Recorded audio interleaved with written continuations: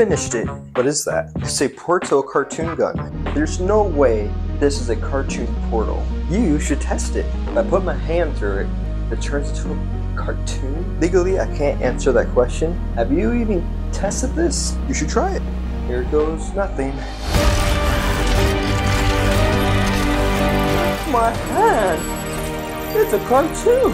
See, I knew it would. I told you it would work. This was awesome, but my hands...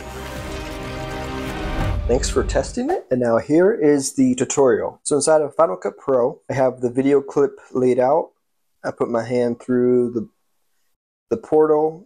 I'm surprised it turns into a cartoon. And then the second shot where I put my hand up and realize it's also a cartoon. So to start off, I'm going to hold down Option, and I'm going to drag this clip in the air. So now I have a duplicate of it. The first effect that I'm going to work on is the box right here. So clicking on the video clip, I'm going to activate a magnetic mask. And I'm just going to highlight the full box, put on Option to remove all the spots around it. It looks good enough. Now hit Analyze. So looking through here real quick, you can see that the box is fully highlighted. So now I'm going to activate the mask. The effect I'm going to use is by the Final Cut Pro, and it's called Saber. It's a really cool effect, and it's actually free. It's under the pay what you want, so you can hit 0 and download it for free, or if you want, you can pay something and download it. But it's what gives that cool laser effect. So I'm going to drag it over to the video clip, and now you have a lot of really cool settings that you can use here. I like to switch this to outside only. So now you can see it's moving around like crazy around the box. I'm going to move the width up a little bit. And one of my favorite things is that it has an offset, so you're able to activate it to start moving. So I'm going to wait till my hand's about to start to approach. And as it gets close, it's about right here, I'm going to hit space, play it, and pause real quick. And now on the offset, I'm going to hit keyframe. And then going back to the beginning, I'm going to bring the offset down so it looks like it starts to activate it. That's for the first clip.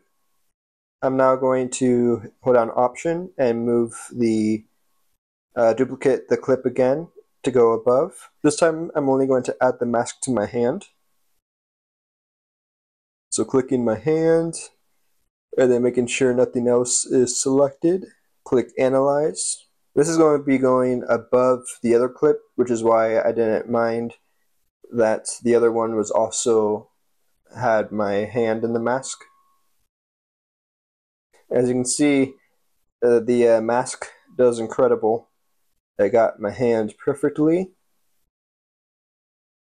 So once you activate it, you now have a clean plate around the hand. And this is where you're able to actually start adding in the cartoon effect. So I like to use Comic Ink. And you get several different options. So I can go color.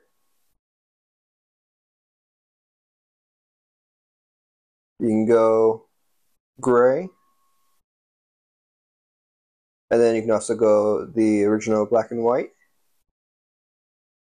So I like to have it right as it starts to go through that the cartoon effect starts working. So I'm going to hit Command B and delete.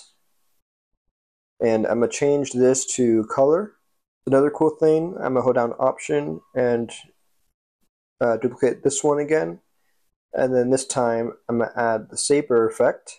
I can remove the Comic Ink. On the Saber effect, I'm going to crank the width up. I'm going to have it go inside only.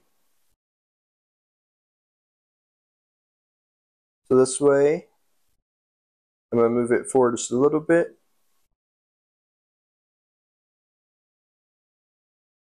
I'm going to bring the width down to 0. Hit keyframe.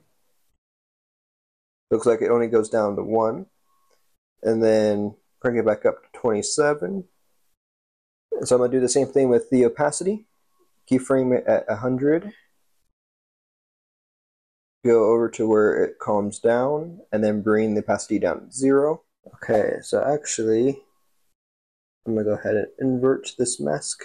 As the hand goes through, it looks like it opened through the portal. And that's the main thing for that effect. You can then start to go in and just add a bunch of things. If you look at the original, if I look at the original one I did, I actually made the box change colors and start shaking. And to do that, I just did the same thing. I just highlighted the box, and I went over to here.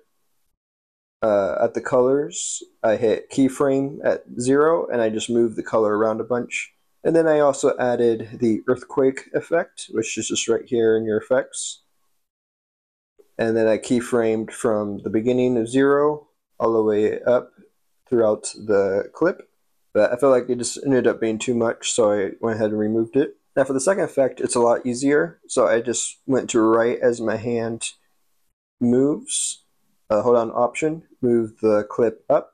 It's around the middle of the clip. Add the magnetic mask. Thankfully, my arm, there's a line right there, so it makes it pretty easy for the mask to be able to follow. Click Analyze. And then right here, it has a little bit of trouble.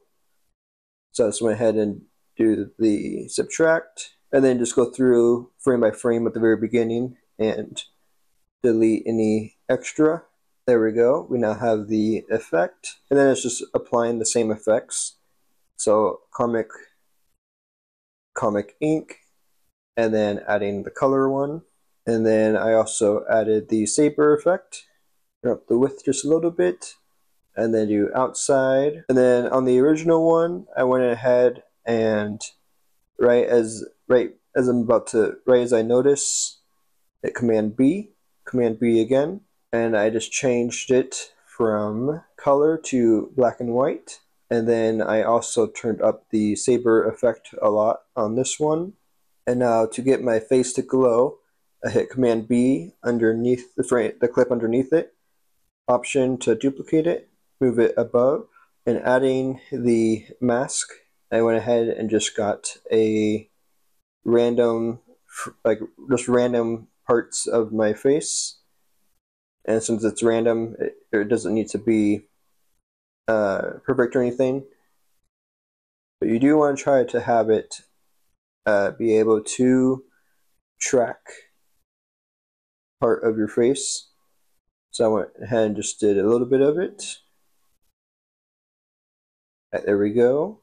And now, going to the color board, I just added a bright blue color.